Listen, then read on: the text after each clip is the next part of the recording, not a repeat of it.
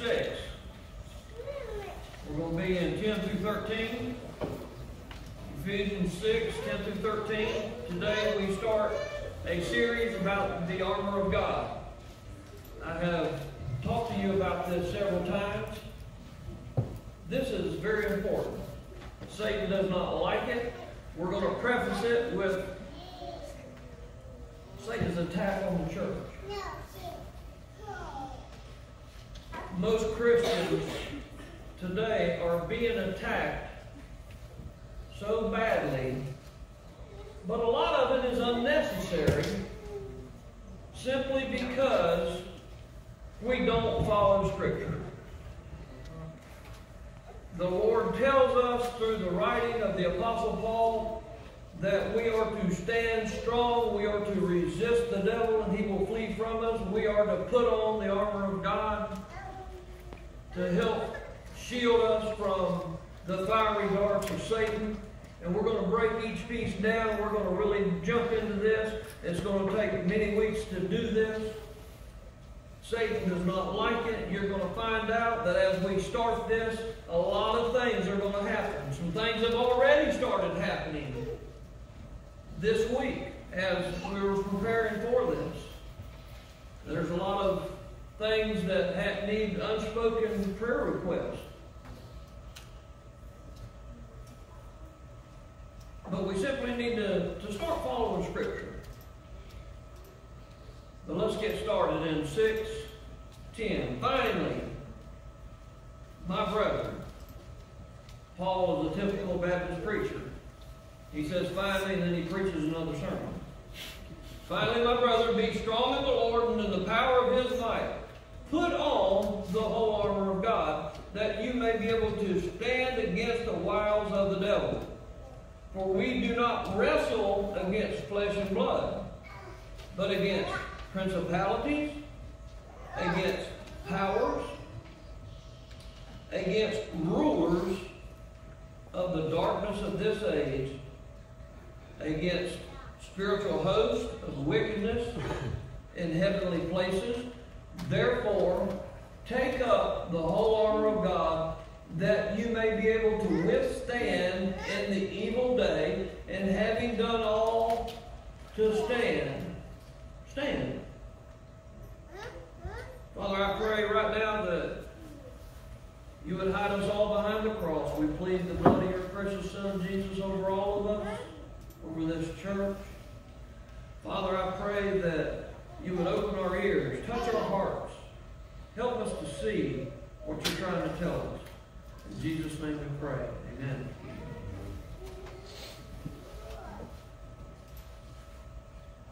The Christian is described in chapters 1 through 3, and Paul really gets into that as to what we have in Christ, who we are in Christ. And then chapters 4 through 6, he tells us how to live it out, how that we are to live as a Christian. And part of this, he tells us to walk the worthy walk and to be kind one to another and love one another. And he just goes on all through this, and he says that we're to walk carefully, circumspectly. We're not to walk as fools, but we're to redeem the time, because the days are evil. We are to do all of these things. And then now he says, put on the whole armor of God.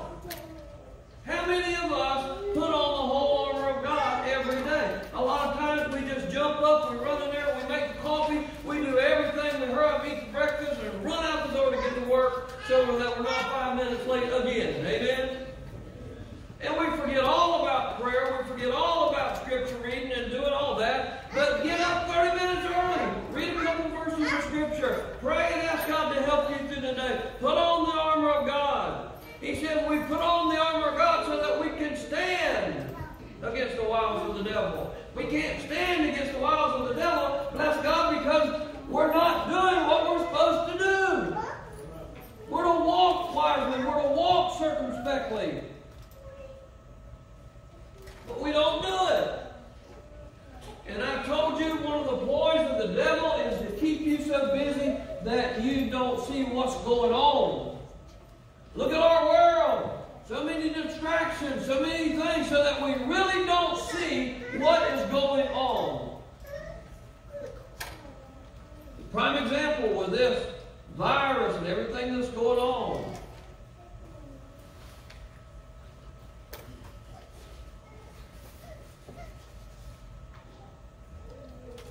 But I do want to tell you this, when God begins to bless, Satan begins to attack.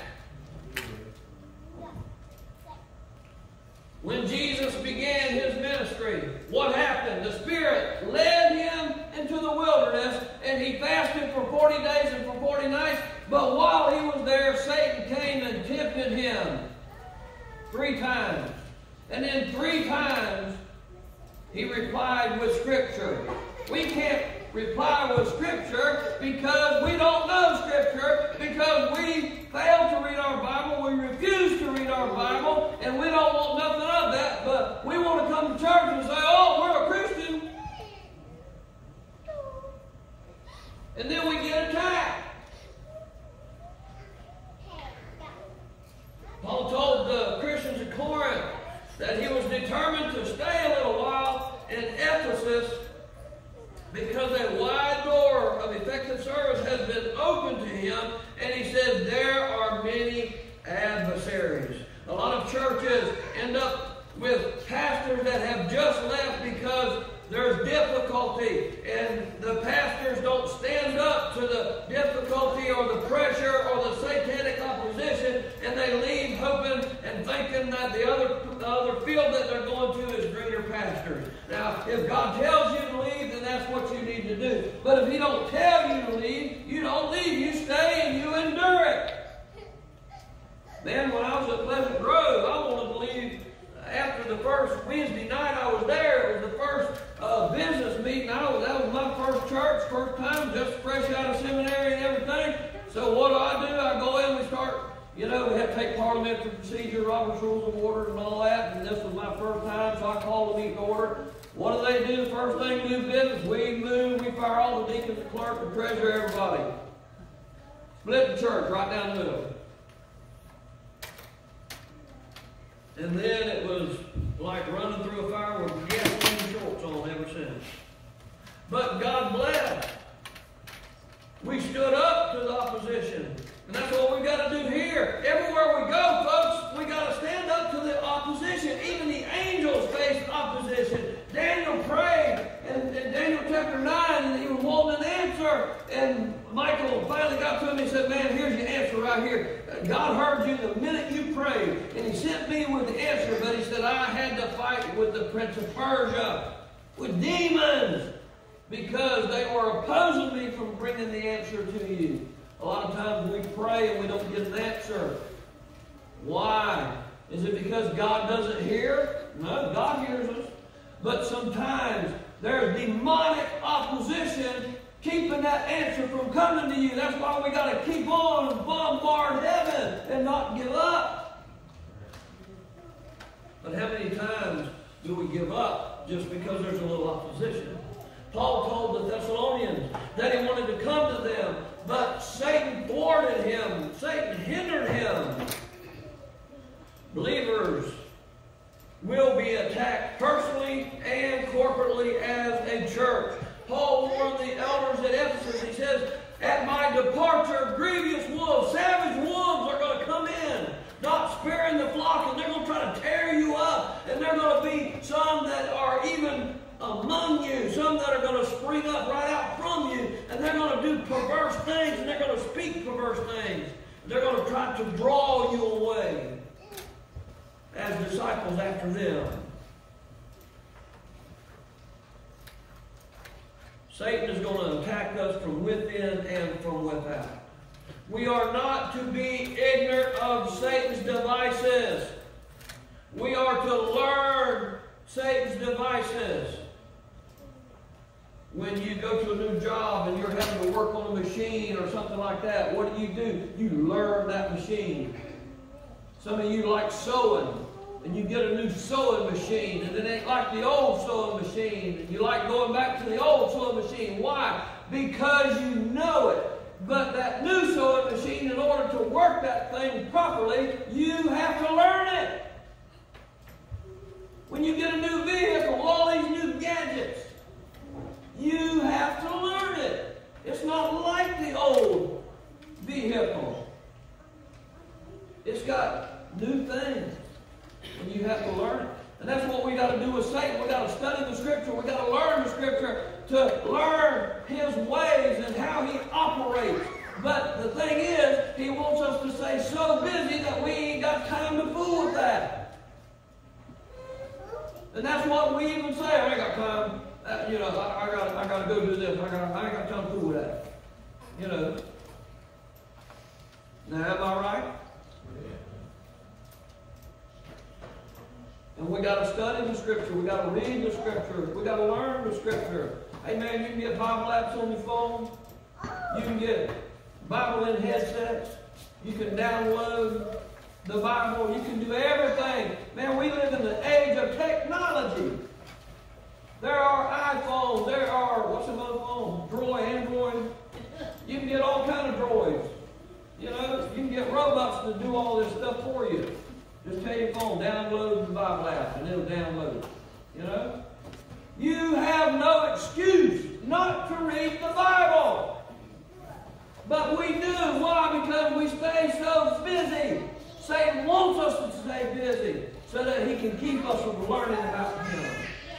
What do you do if you don't want somebody to see what you're doing over here? You create a diversion over here, right? When Dad worked at the correctional place there at Lancaster there in Trenton, he said a lot of times the boys would stage something over here to keep you from seeing what was going on over here. Brian will tell you. Brian was there. Frankie will tell you. They'll stage something in the dorm down here to do something down here. And down here is something they're doing is always wicked. To keep you, and they're doing something over here to divert your attention so that they can carry out their wickedness. What do you think Satan does? He'll start something over here so that you focus over here so that he can carry out his wickedness over there.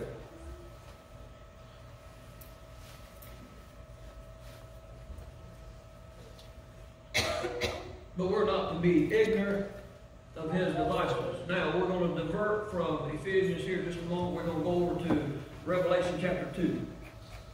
And we're going to see in these churches, and I touched on this some months ago, but you're going to see the progression of worldliness, satanic attack, and all of that in the 7 churches, because the 7 churches represents different time periods in history, and you're going to see in each church segment how Satan attacks. The first one is the church at Ephesus.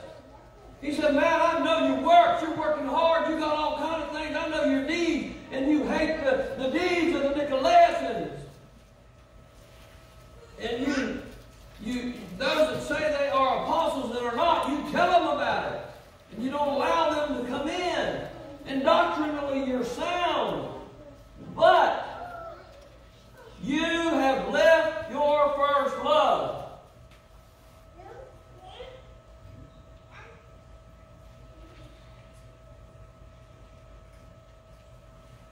They were enduring hardship for Christ. The word there is hupomone. It means that a big load has been placed on you and you're springing to try to get that load from one place to another. He said, I know that you're doing all this and you're going through the motions and you're carrying out all this, but you have left your first love.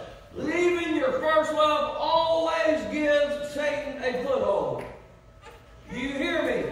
Leaving Christ as your first love always gives Satan a foothold.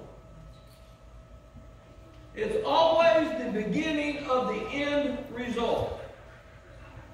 When the thrill is gone and you start losing your love, that's when the attack comes. You can be orthodox, you can be fundamental, you can be doctrinally sound. And you can go through the motions and you can think that you're okay. But you really need to check and find out. They thought they were okay. We ain't got no time today.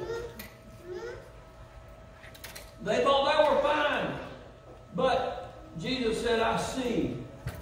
And you remember vision of Jesus in chapter 1 of Revelation. He had those fiery eyes. He said, I see everything that's going on. And then a couple of verses down from that, when he gives the description, he said, I'm walking in and out of the churches, and I know what's going on, and you have left your first love, Ephesus. Ephesus had lost their first love. They took their eyes off Jesus, going through the motions, working for Jesus. Do you know that you can be orthodox, you can be doctrinally sound, you can be doing all the right stuff, working for Jesus, and not love Jesus? That's the problem. We need to fall back in love with Jesus, folks. What about when you were dating your sweetie? Oh man, you was eating her up, you was eating him up, you didn't have enough time in the day to spend with them. You were praying to God, Lord, let there be 26 hours in the day instead of 24, so I can be with so-and-so. Because I just love them to death. Then you get married, and then you go to work, and you start doing all these things and everything, and then next thing you know, the honeymoon's over. You lost your first love. Folks, that's what's happening with the churches today. That's what's happening with the world today. We've lost our first love. We got to get back to loving Jesus. When we start getting back to loving Jesus, everything will be okay. Man, when we started back church a couple weeks ago, this place should have been full. People that say they're Christians and say they love Jesus, and they ain't even here. They should have been calling me and calling you, hey, when we starting church back? All through that 2-month period when we didn't have no church. I couldn't stand it. I had to come.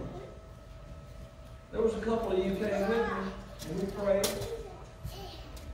But I had to be here. Not that I'm trying to be somebody spiritual, but I love Jesus, y'all. With every fiber of my being, and I want to be in God's house. He says, don't forsake the assembling of yourselves. I want to be here in God's house because this is where I worship my Lord.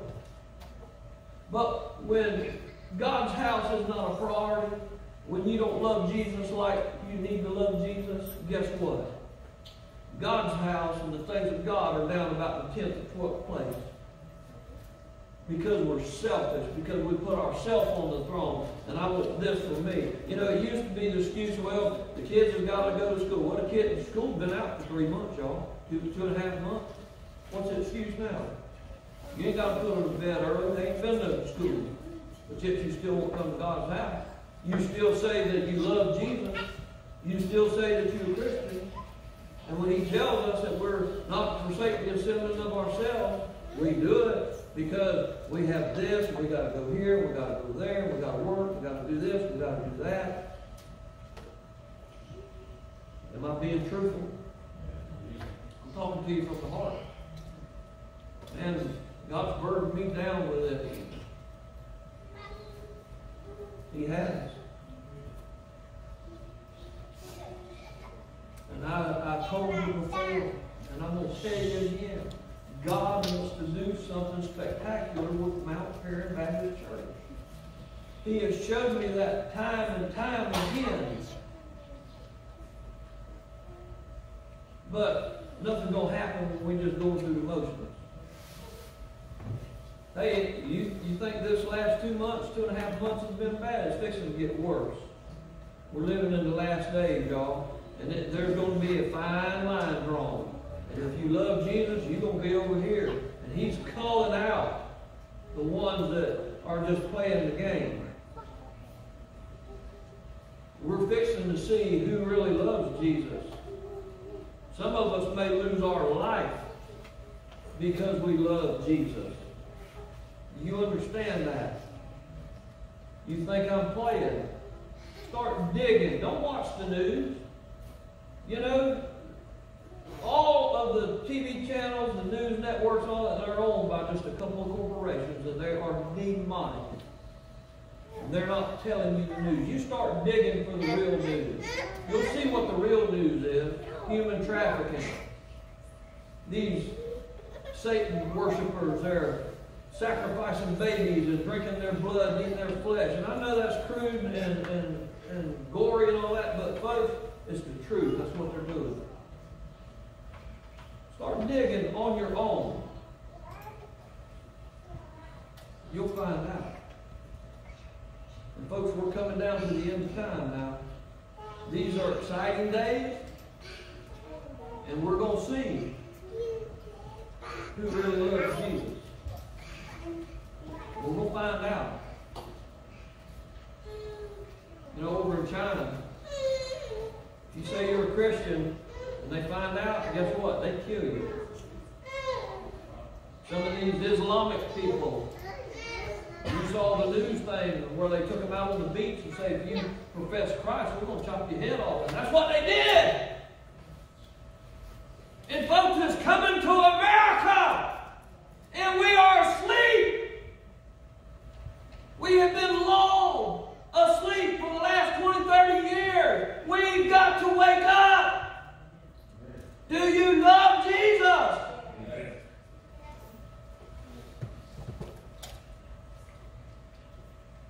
Ephesus had lost their first love. Paul went there. He spent 3.5 years there. He fought with the demons. They had such a revival that they brought all of their satanic books in the middle of the street there and they burned them. They had the temple of Diana there, or Artemis, whatever you want to call it. The Romans said Artemis, the Greeks said Diana.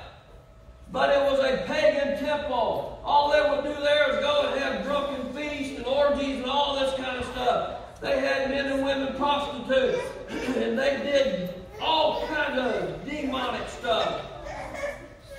But Paul went in there and he started preaching the Word of God. People were getting saved. And they had such a revival that all this stuff was going on. And they was burning their books and stuff. But they, at one time, were hot for Jesus. But they lost their first love. And right after the New Testament times in the 1st, 2nd century, because God said in Revelation, you better repent or I'm going to remove you. I'm going to remove your candlestick. And guess what? He removed his candlestick or their candlestick. What is that, preacher? They removed their church. There was no church no more after that. After about the first, I don't remember the exact time. But there, off the Aegean Sea, the Kaista River, all that smut and soot and stuff kept growing up. And it just kind of took over. And they moved it back some and moved it back some. But guess what? They lost their church. We used to be on fire for Jesus. We used to, back in the day. Y'all keep telling me back when Brother Ed first came here, back when Brother Ed did this. And that's fine and great. What about right now? What are you doing now? We're just sitting here doing nothing. Well, we paid a preacher. Well, that's great. Thank you. I appreciate it. Because I need to pay my bills.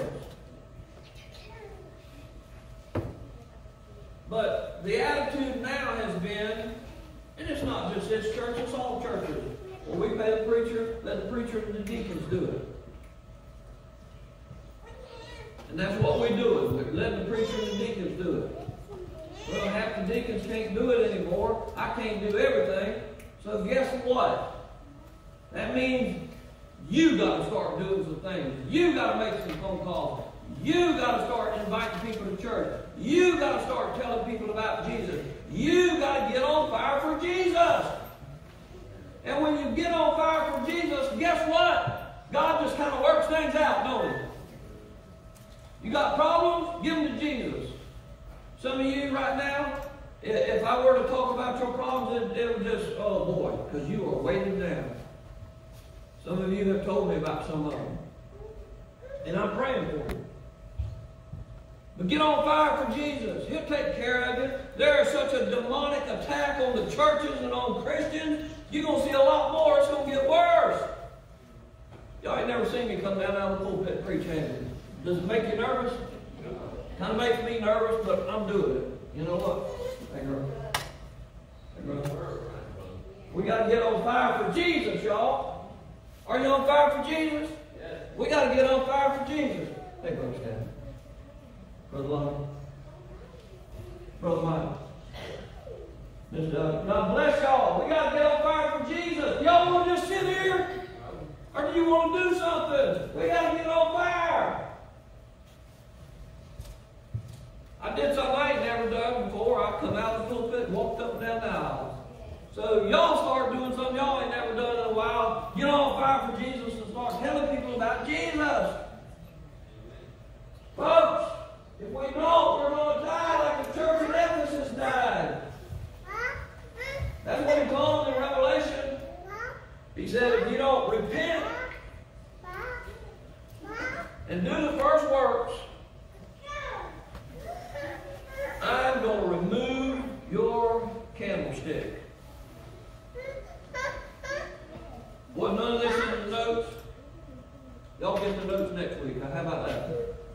As Melissa and Miss Frida and them come, Minister Mills come, we're going to have an invitation. I'm going to talk about all 7 churches, but I didn't have time. We'll do that later, amen? Well, folks, really, seriously, what you going to do? What's it going to be like? I mean, I'm being real, y'all got to be real. Are you saved? That's the number one thing. Are you saved? If you died right now, would you go to heaven or hell? And if you don't have that situated, you got to get that situated first and foremost. Don't play the game. I'm tired of playing the game, y'all. I'm ready to get real. I don't care what the world thinks. I don't care what anybody else thinks. I love Jesus. And I'm going to serve him. And I'm going to preach his word until y'all drag me down here in a coffin. What's it going to be? Christians, are you tired of playing the game? You've left your first love. Plain and simple. You've left your first love. You know how I know that? Because if you love Jesus like you say you love Jesus, this church would be full. We would have to go to 2 services if everybody showed up. You know that? I was thinking about that coming this morning. If everybody got on fire and everybody came, and all the Christians around here that are members of this church would come like they were supposed to, we would have to go to 2 services to get everybody taken care of. But we've lost our first love. He says, you better repent of that, and you better start doing your first works, which was loving Jesus, or I'm going to remove you. What's it going to be? Repentance or removal? What you going to do? Let's stand as we have a hymn of invitation. What number are we going to sing? Page 201. 201. If God's speaking to your heart, you need to come. You play